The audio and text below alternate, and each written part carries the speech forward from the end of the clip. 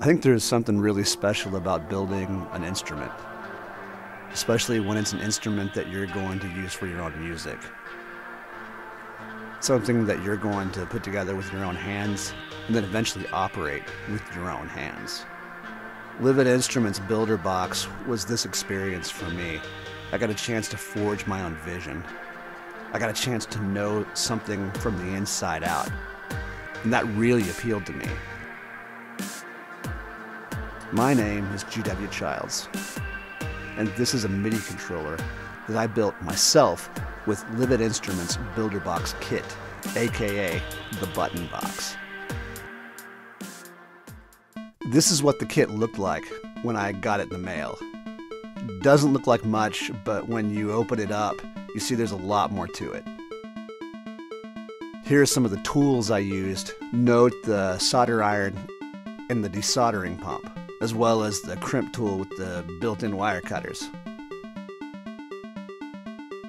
The directions that come with the Builder Box kit start you off soldering on the diodes that come with it. This is a little tricky at first, and I put one on backwards at one point, but once they were all in, I felt a lot more confident in what I was doing. And the confidence was more than helpful in installing the LEDs, though I may have gotten a little too confident with one particular LED. Thankfully, third-party LEDs work, so I went ahead and installed a green one that I bought down the street. The wire cutting reminded me a lot of my old Army days. Once you get 24-inch strips made, you begin soldering the cables to the PCB, and then you push them with your fingers into Brain Junior. The Brain V2 config software was really instrumental in helping me devise a button scheme that really worked for me. And it even allowed me to customize how the LEDs worked so that they would stay on all of the time. Once I felt like I had everything working right, and I'd cleaned up the PCB, it was time to put the whole thing together. And that's such a cool feeling when you start to put everything in the box. Once it was completely done and I saw it, in my hands finished, I was like, wow, I did this. Really a cool feeling.